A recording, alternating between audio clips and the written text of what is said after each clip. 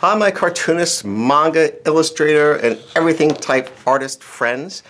I am Chris Hart. I'm an author of many books on how to draw cartoons and manga, figure drawing, etc.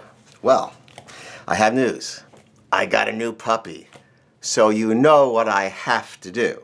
I've got to draw it. So his name is Spencer. Spencer the dog. And he is a Welsh Springer Spaniel. And it's a pretty easy construction. I hope you'll draw Spencer with me. Look at that, pretty easy. Not too complicated. He's got kind of a thin neck because he's very young. And I must tell you something about Spencer. Oh, by the way, we're going to go over it with this afterwards, so it's nice and dark, so stick around. We're just going to sketch lightly and make our mistakes on the rough part. So, Spencer really, the problem with Spencer is he's merciless. He uses his cuteness as a weapon. And, you know, he's almost like my daughter says, he's criminally cute. Gets anything he wants. No mercy. What can I do? I mean, there's just nothing I can do. All right, so I'm putting the ear right over him. Look how much material that covers. And if you notice that the nose and the eye line are pretty much the same. Snout, nose, eye line. So, big eye for a young dog. And not too small a nose. A lot of human characters, and other characters, maybe an elephant, etc., will have a small nose if they're a baby, but not dogs. It's actually fun to have a dog with a little bit of a big nose for its size. A nice, long smile.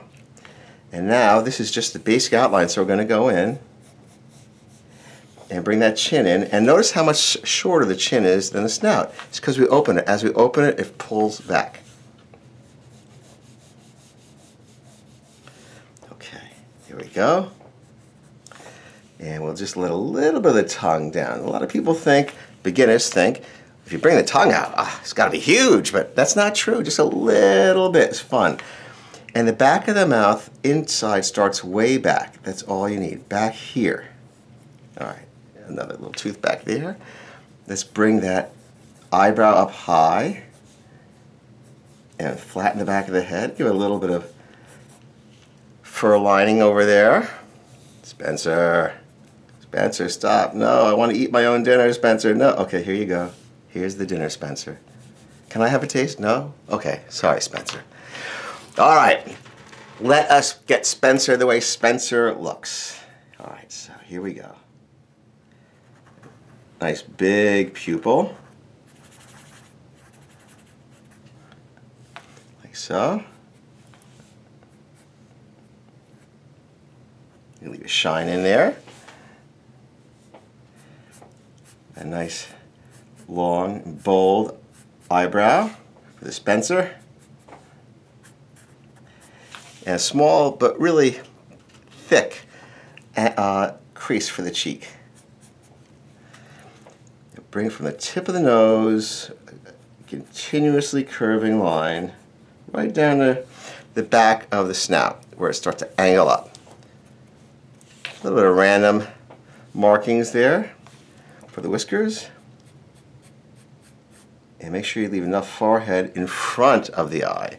You notice that line is not straight anymore. It curves out, then curves in. Can you see that? That's important. It's called a reverse curve. And they're very popular in animation, and they're pleasing to the audience because it's kind of like sliding down a line. And your eye follows it. A little indentation for the nostril, not too much.